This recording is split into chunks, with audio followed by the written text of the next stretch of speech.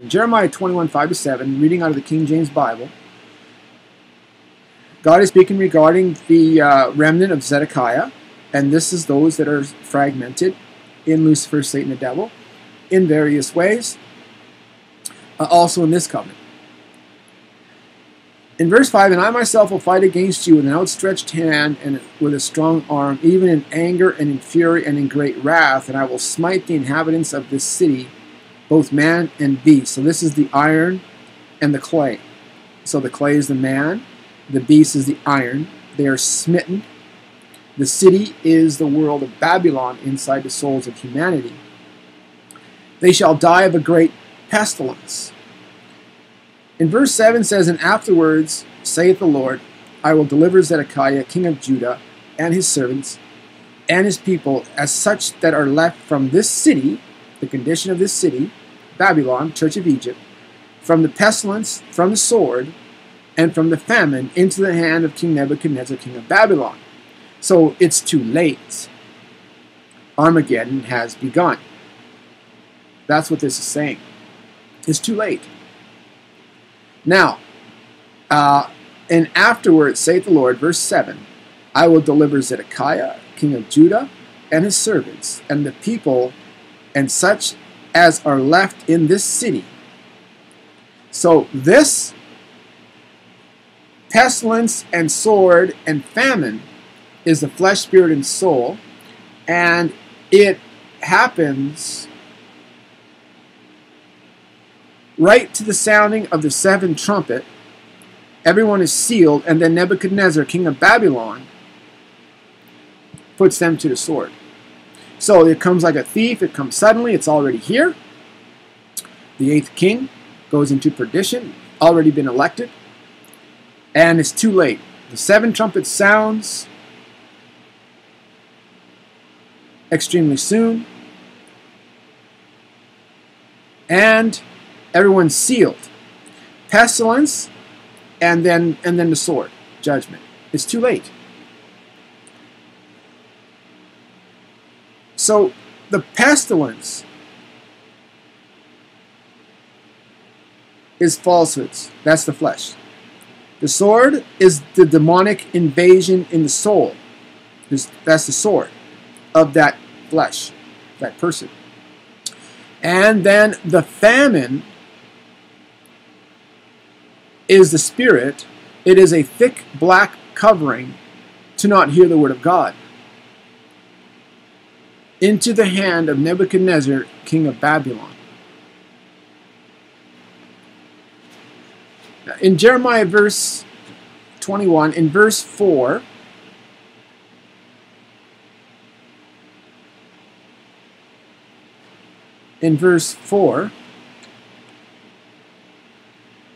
right, okay, in verse 4 also, this is what the Holy Spirit revealed this also. Thus saith the Lord God of Israel, behold, I will turn back the weapons of war that are in your hands, wherewith you fight against the king of Babylon. So the horn is slowly disappearing. That's the horn in Daniel chapter 8. That's the weapons of war of Israel. That is the inheritance of Jacob on the earth. And the war that are in your hands, wherewith you fight against the king of Babylon, the weapons of war that are in your hands, wherewith you fight against the king of Babylon, and against the Chaldeans which besiege you without the walls. Without the walls. Means that they are free without to go to war, without any restrictions. They are the workers of Lucifer, Satan, the devil. Lucifer, Satan, the devil frees them to go and do whatever they want to do. They have no barriers. They have no walls. They have no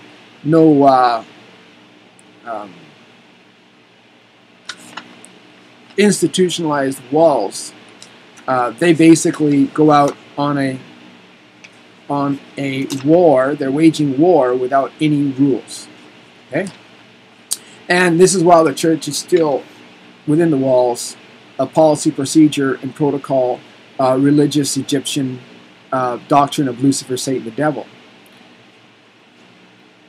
Breaking the laws of God, and in their fragmented minds believing that they are actually doing good ministry, when in fact they're actually responsible for slaying children and for causing more confusion in the mix, within the religious system.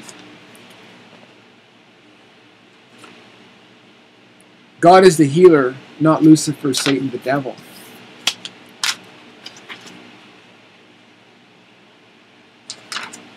The spirit of man, in communion with the Holy Spirit of God, gives truth and life. And the spirit of man, in communion with the unholy spirits of Lucifer, is betrayed. So this is New Age religion. New Age religion. I was speaking with a brother in street ministry yesterday, and this is the New Age. This believes you believe whatever you want to believe. That's what you are. Whatever you believe, that's what you are. And that's not true. It's not true. People want to live to be 150. People do not want to get diseases or sicknesses. People want to be rich. People, the goals and dreams of people, okay, what they believe is not always achieved. And what the devil does is the devil gives them, they'll say, well, say they want to live for eternity, and in the ways that they're walking, and they want to be, they want to be God, whatever they seek to be. Okay? If the meditation is done without Christ, without Jesus, then the invocation is of the devil. And the devil betrays. The devil comes in, says, yes, I'll grant you those things. And then the devil comes in and betrays humanity, fools humanity into believing they become whatever they believe, and then betrays them in a longing quest. A quest that is actually a lifetime. Little bits, little pieces, little nuggets. Brings them through. That eventually leads them to the grave. And its fragmentation also dressed in ungodly attire. And self-exaltation. Tossing their ways, their own ways, beyond borders. Tossing their own ways beyond what is true ministry.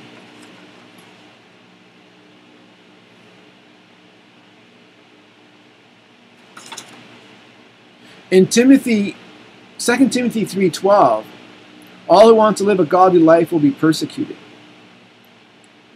Paul said to the church, partner with me. But now what the church is doing, they're wanting Paul to partner with them in their sins. That's how exalted they have become. That's how fragmented, that is how depraved, that is another word to say how broken in pieces they become, how depraved in their minds. Paul said, I wish they would all emasculate themselves in all these unbeliefs, in all these ways that they are teaching the people, trying to minister in sin, with sin, trying to minister in their own way, believing that they're actually ministering and doing God a favor in what they're doing, when in fact they're actually damaging people. They're actually the cause. They're the cause of the situation of the famine and pestilence and sword that's on the land. And everyone to their rewards. God does not need anyone to minister in falsehoods, in lies. God does not need anyone to minister in a cunningly deceptive way. Because Jesus Christ said, everything I've done publicly. I've told to my disciples, to everybody. You ask them what I said. There was nothing hidden. There was no dark secret agenda. There was no a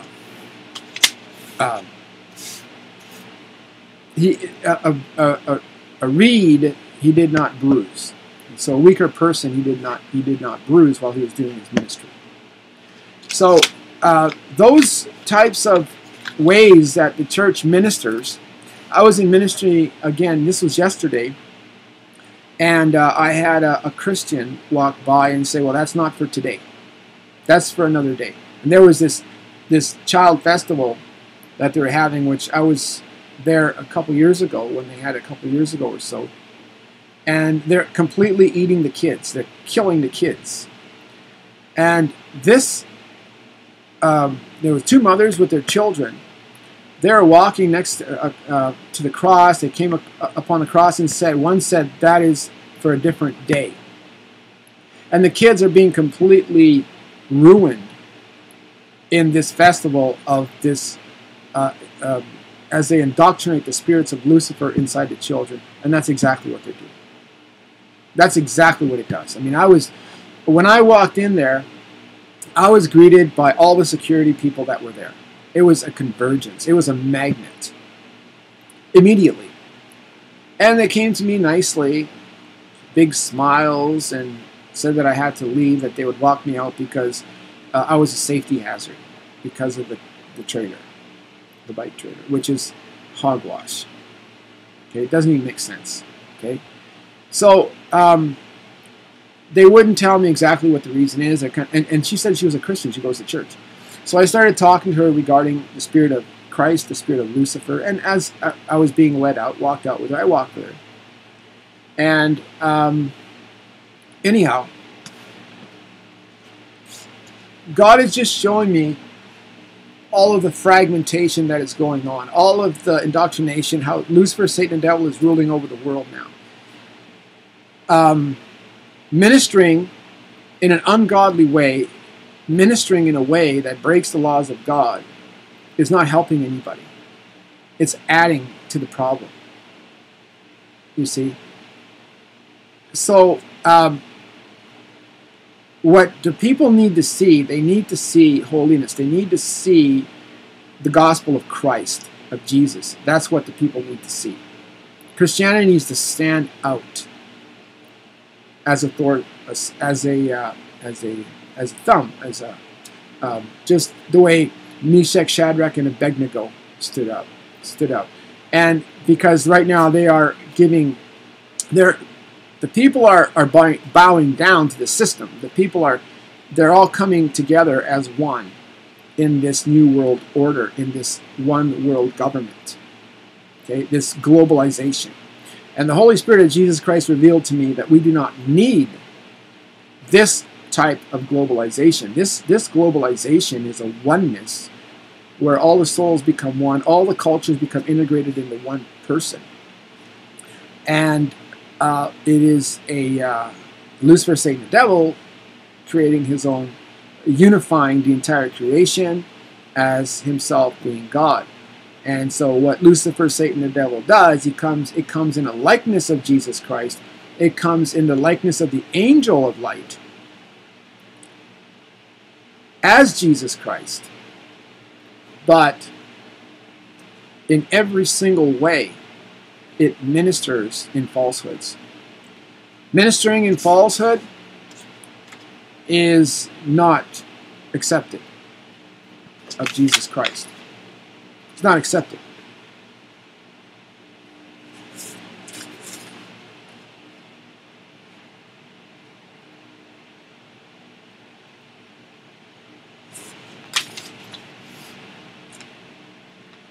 So here in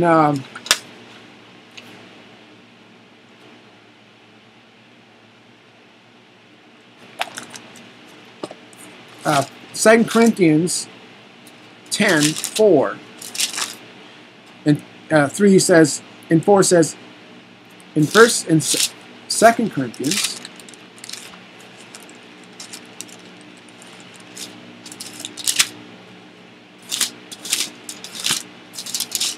2 Corinthians 10:3, so for we walk in the flesh, we do not war after the flesh. For the weapons of our warfare are not carnal, but mighty through God to the pulling down of strongholds.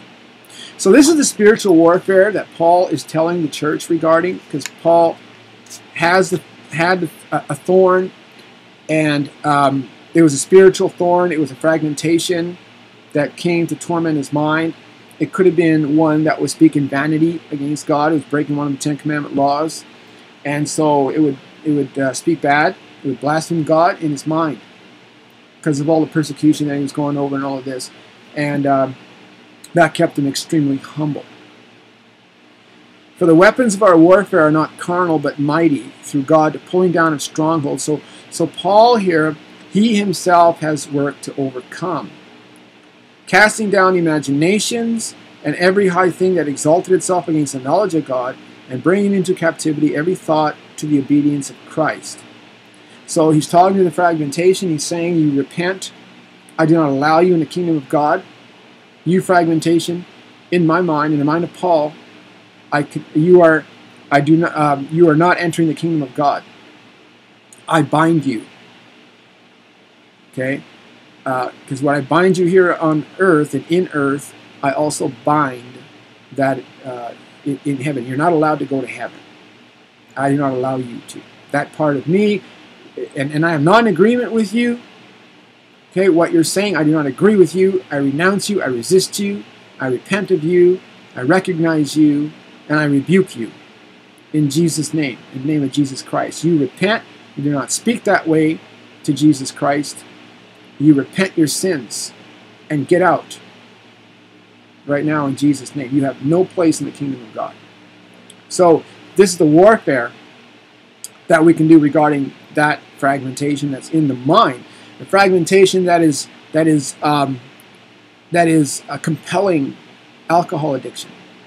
That fragmentation that is stirring on sexual lust.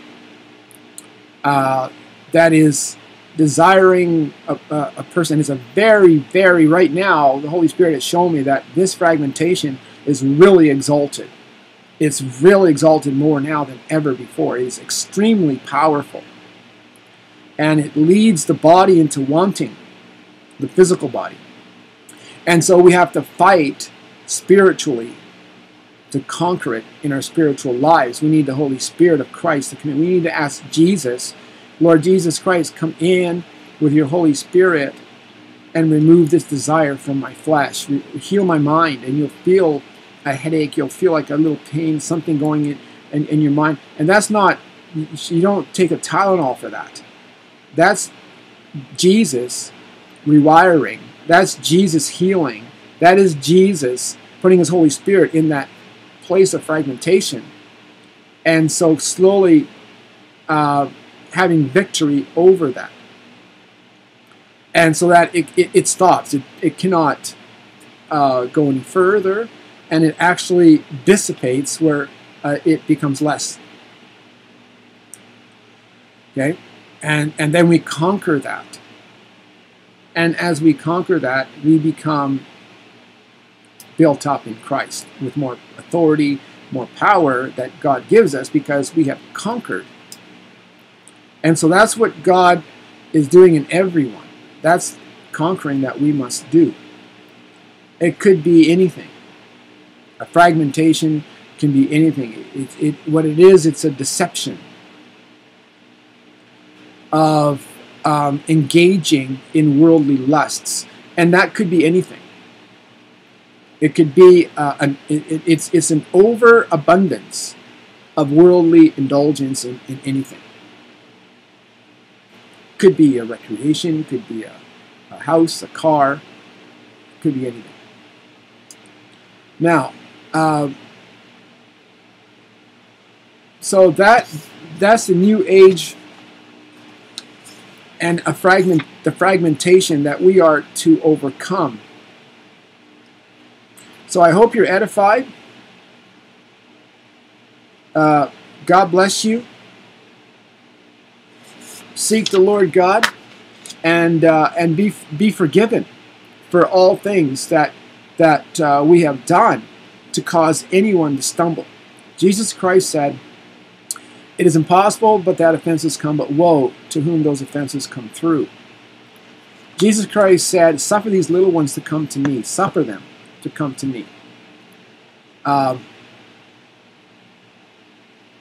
Woe to anyone who causes one of these little ones to stumble. Better there be a millstone tied around his neck, and he be tossed into the sea, than he causes one of these little ones to stumble. So our walk is to be pure in Christ, so that we do not cause anyone to stumble, so that our message, our lives are built around Christ.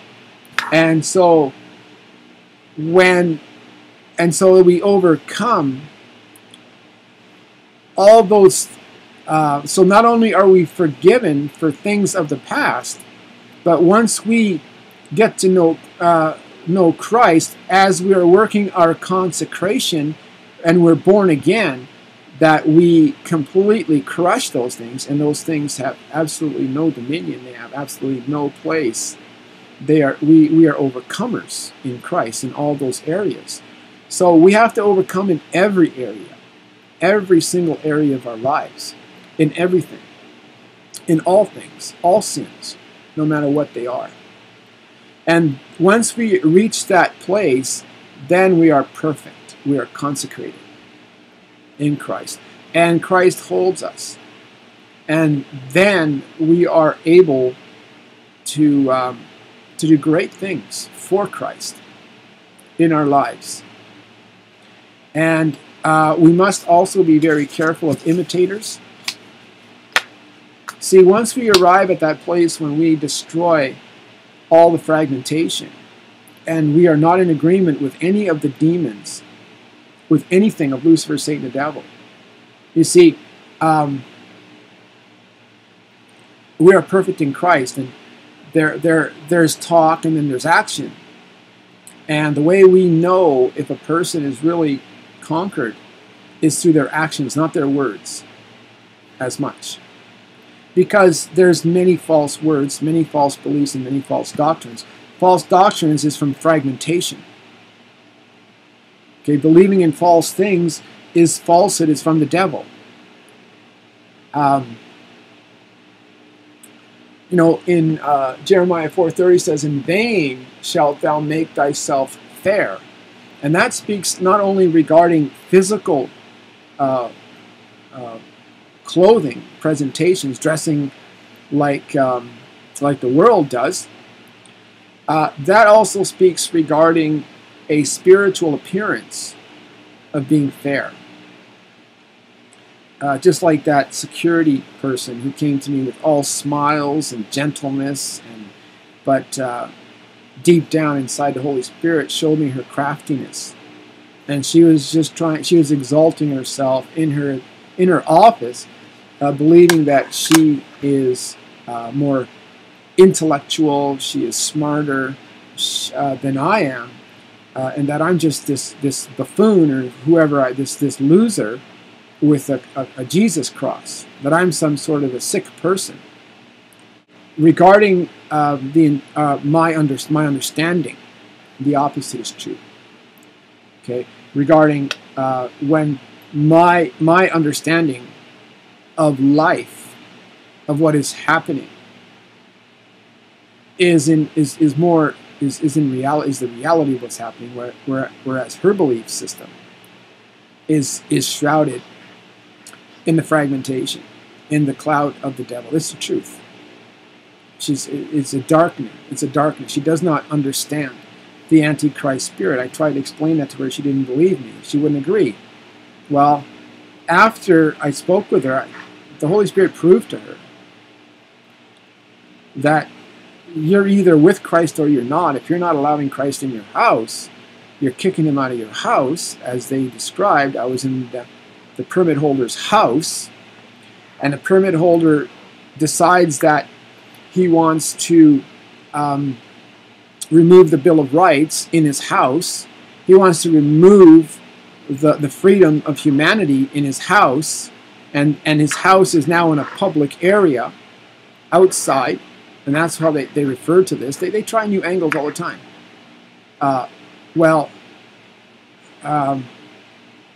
That person, okay, is Antichrist. Because it is the message that's being removed. It is not the cargo trailer. It is not the bike. It is the message that is being removed. So that's what the Holy Spirit, it shows us. That's as we just experience the minds, the condition of humanity, and that's part of this ministry, is just to observe, and the Holy Spirit shows me how close we are to the end. I mean, we are in tribulation. I mean, we are past tribulation. I mean, tribulation is, we're in a bad place. Right now, the world is completely gone. We're in an emergency. The world is completely gone. It's when we're out there and we're experiencing these things, the Holy Spirit shows us where we are in the timeline. Our hearts are ignited with the Holy Spirit in the reality of the times that we're in right now. And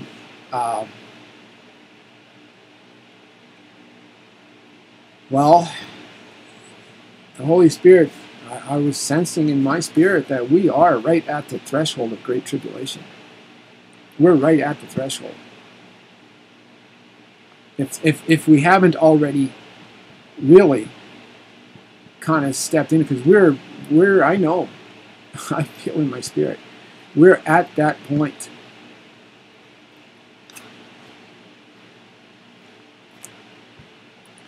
We're at that point now.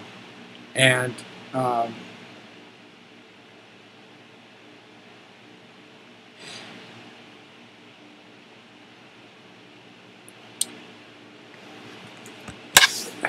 the Bible speaks regarding the church and the great apostasy.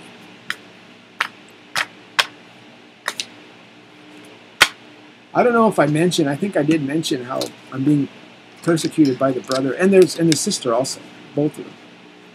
And it's so obvious. And the Bible says that even the most delicate woman amongst you will eat her child. Will eat their own. And that's with what that woman was doing.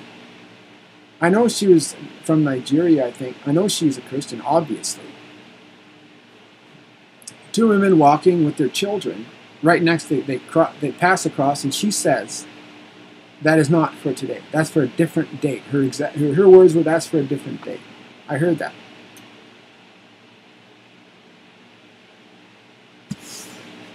And we're not in great tribulation. We're not at the threshold of something bad happening with the visitations that we're experiencing from the north, physically and spiritually. They have no clue what is happening. So anyhow, well, there I go again with anyhow. Anyhow, I guess, refers to the fifth generation after hellfire, standing before God in judgment. You're either a first fruit or you're going to end up in judgment. There are 5 foolish virgins, there are 5 wise virgins, and right now they're still sleeping. And the only way they're going to be woken is with some sort of a EMP attack, a bomb, some sort of an emergency. It's the only way they're going to awaken. So I hope you're edified. We have to conquer fragmentation.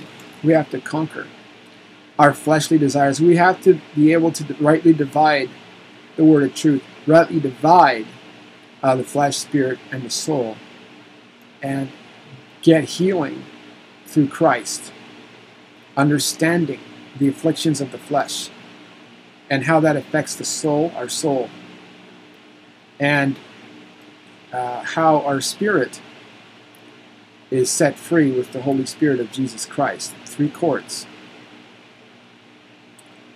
Ezekiel, or Ecclesiastes 4:12. So I hope you're edified. God bless you. Jesus Christ is Lord.